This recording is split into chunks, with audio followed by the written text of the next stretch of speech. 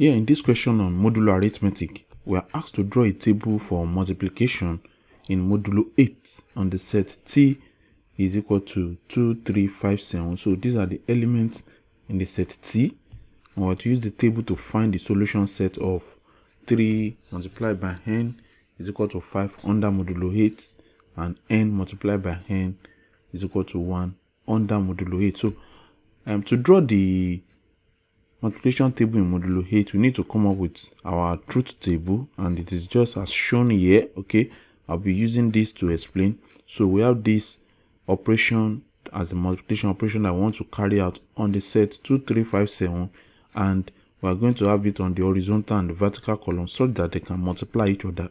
Now, for me to really explain how we can make use of this to solve the question in modulo 8, let's imagine that we have a wall clock that is having a maximum hour of 8. Okay, so since we are working with modulo 8, that means that the maximum hour that we should be considering is 8. Our normal traditional wall clock is having 12 as a modulo operation in which it is working. And what you notice is that once you get to 12, you can say 13 hours, or you can say 1 o'clock, you can say 14 hours, or you can say 2 o'clock, you can say 15 hours, or you can say 3 o'clock. And the same principle we are going to apply here, because here on this particular clock in which we are working in modulo 8, we already have 0 to 7, and after 7, since it's modulo 8, we don't get to it, we round off on that particular 8. That's why we are going back to 0. But if we are going to get to, let's say, 9, 10, 11, how do we go about it? So we know 7 is 7, then 0 is rounding up to 8, so 1 is congruent to 9, 2 is congruent to 10, 3 is congruent to 11, 4 is congruent to 12. Congruent is the language that we use in modular arithmetic. Okay, 5 is congruent to 13, 6 to 14, 7 to 15, and then once the circle is completed, we have this as 16, which will round up to 0 again. Okay, if we want to continue, we have here 17 is also congruent to 1, 18 is also congruent to 2, 19 to 3, 20 to 4, 21 to 5, 22 to 6, 23 to 7, and then again 24 will round up on 0. Okay, so this is a very good means with which we can actually understand the concept of modular arithmetic so that we will be able to evaluate this question as requested. Now let's take an hypothetical number. Let's say we want to look at 9.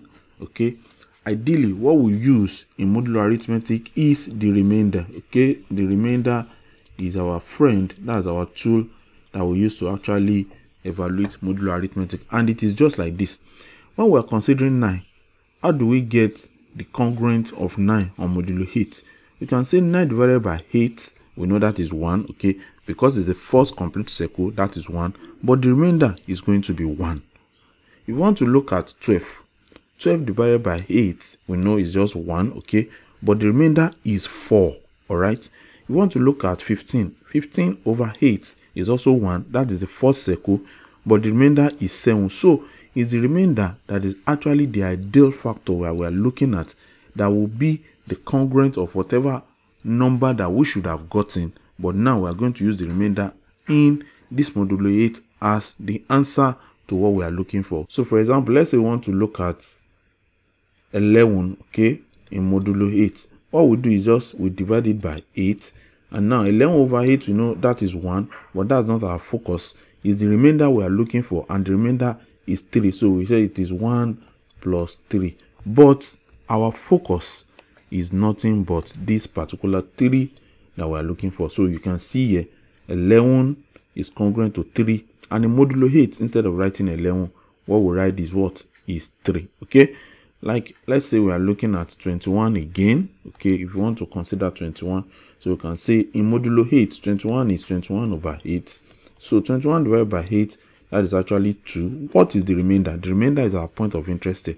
The remainder is 5, because 21 divided by 8, that is 2. You can say 2 times 8 is 16. 21 minus 16, that is 5, and you can see here it is 5. So again, 5 is our point of interest when we're talking about 21 in Modulo 8. So it's this remainder that will effectively help us to get the value under Modulo 8 when we are working on a question like this. You can apply the same to any other question. This is Modulo 8. You can use it for Modulo 9, for Modulo 15, for Modulo 20, for whatever you are working with. So with this understanding, we can now go ahead to look at the solution to this particular question. In the first case, we are looking at multiplication. So what we do to this number set is that we multiply the row and the column. In the first case, 2 times 2, that is 4. That is not up to 8. Okay, so it's as if we are going on our first circle, this 0 to 7. So we just write the exact figure, which is 4. Okay, 2 times 3 is 6. Is also not up to 8, so we can write that. Now 2 times 5, that is 10. How do we get the value in Modulo 8? We say 10 divided by 8, but we are looking for the remainder. Of course, 10 divided by 8 is just 1, but the remainder is 2. And you can see here on our table here we have 10, the remainder is 2. So what we put here is 2. Okay, in the next case, 2 and 7. 2 times 7 is 14. So when we divide 14 by 8, that's just 1, but that value is not what we are looking for. We are looking for the remainder. Okay, so the remainder is 6, because 14 over 8 is 1, and then 6 is the remainder for that particular value. So this is 6. In the same way, we can just carry out the other figure. So since I believe that now you understand, let's just go ahead and carry out the evaluation of this table. So 2 times 3 here is 6. 3 times 3 is 9. 9 over 8, we have a remainder of 1. Okay, then 3 times 5 is 15. 15 over 8, 8 will go there 1, but the remainder will be 7, just like we have here. You can see it is 7 that we have here. So this is 7. Okay, 3 times 7, that is 21. Do we have 21 here? 21. The remainder is 5. Okay, then 2 times 5, that is 10, and already we've used that a lot. 10 is actually congruent to 2, so 2 is what we have here. 3 times 5 is 15. We've done that before here. 5 and 3 is also 3 and 5, so that will give us 7. Okay, 5 times 5, that is 25. 25 divided by 8, we have 3, but we are looking for the remainder. Okay, 8 times 3 is 24, so the remainder is 1. So here we have 1. Okay, then 5 times 7, 5 times 7 is 35. Okay, if we use 8 to divide 35, we are going to have 4. 8 times 4 is 32. 35 minus 32, that is 3. Okay, so here 2 times 7, I think we've done that before. 2 times 7 is also 2 times 7, so this is 6. Then 7 times 3, that's 21. We've also done that before. Okay, 7 and 3, so this is 5. 5 times 7, yeah, 7 and 5. 7 and 5, have we done that before? Yes, it's here, is 3. And then the last one is 7 and 7. 7 times 7 is 49. Okay, 49 divided by 8, that's going to give us 6. 8 times 6 is 48. 49 minus 48 is 1, so it's 6 remainder 1. So it's this one that is our point of interest that we need to put on our modulo table. So this is also 1. Now take a look at this particular table and look at the symmetry that we are noticing. Here we have 6 and 6. Okay, here we have 2 1 2, or better still, if we just look here, we have 1 1 1.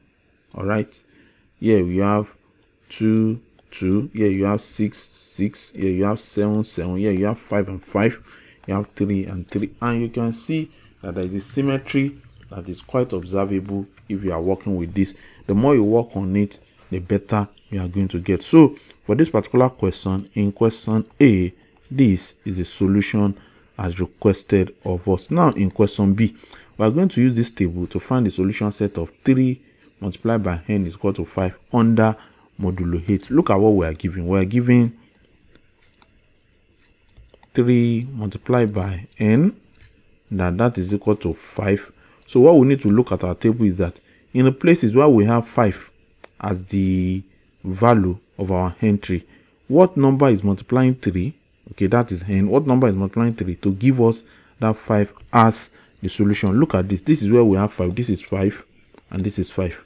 So you have 3 here and 7, or we have 3 here and 7. So 3 times 7 is what is giving us 5 under modulo 8, and that means that comparing with our table, the table shows that our n is actually nothing but 7. 7 is the number that we are using to multiply 3 to give us 5. But look at what they asked us to find.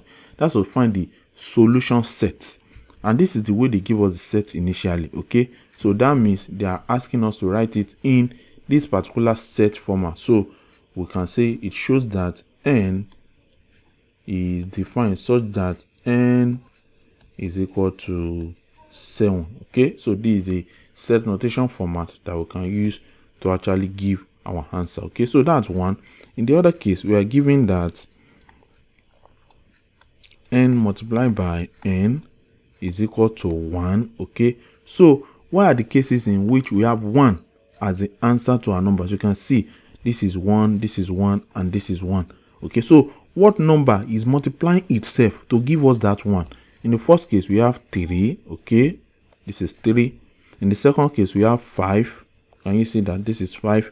In the third case, we have 7, and you can see that this is 7. So we have that from the graph, the solution set is nothing but what we are giving is n, such that n is equal to 3. Okay, 3 will multiply itself to give us 1, but that's not the only one. We also have 5. Okay, 5 will multiply itself to give us 1, and then we also have 7. 7 will multiply itself to give us 1. So this is the solution set, and this is the other solution set. And with this, we've been able to look at how to solve questions on modular arithmetic. Here we are working in modulo 8, but you can as well use these principles to solve for any other modulo that you are working with. All right, so these are the kind of videos that we constantly upload on DaveTuts Academy, so that they can help you to build your proficiency in your STEM subjects and be the best that God had created it to be. If you are yet to subscribe to the channel, it is free of charge and it's not going to cost you anything, but you will have information and access to all of our videos once we upload them. So go ahead and subscribe to the channel, click on the like button, click on the notification bell, so that you will have notifications of our videos once we upload them. And until next time, God bless you.